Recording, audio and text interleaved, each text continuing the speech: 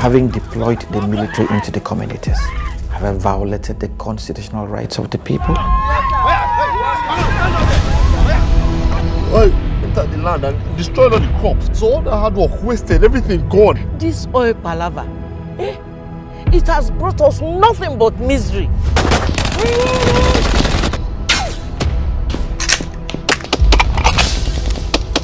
You know you approved of that agenda way before the gubernatorial campaign.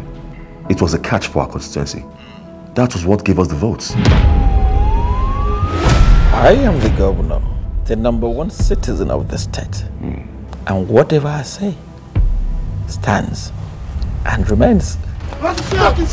Evil abound in the world in various forms, includes but not limited to corruption, kidnapping, violence, and other forms of crime. It's all too evident that the days are evil.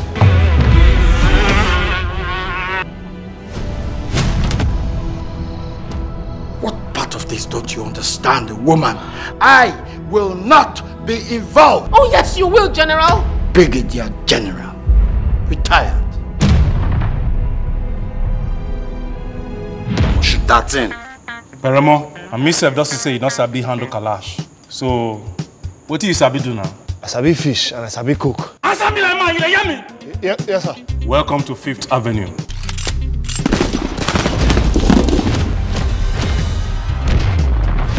I will call the Commissioner of Police. He knows what to do. He knows. I need you to understand that this is spiritual. We are not fighting against flesh and blood here. We're fighting against spiritual forces in high places.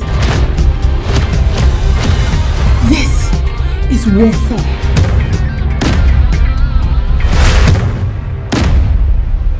Let's do it.